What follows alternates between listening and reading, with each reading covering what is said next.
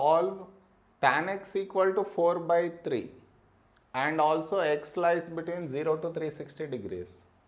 They told you to solve. So you need to find the values for x satisfying this equation and also lying in this interval. First given equation is tan x equal to 4 by 3.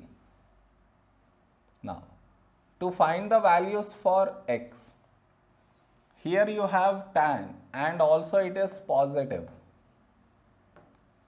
So now you check in what all quadrants is tan positive. It is like all silver tea cups.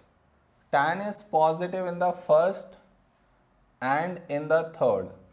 So to get an angle in the first, we do directly tan inverse 4 by 3.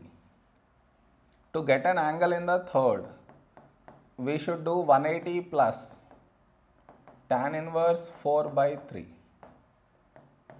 Now you put this in the calculator, you get 53.1. Put this in the calculator, you get 233.1. So these are our answers. Am I clear?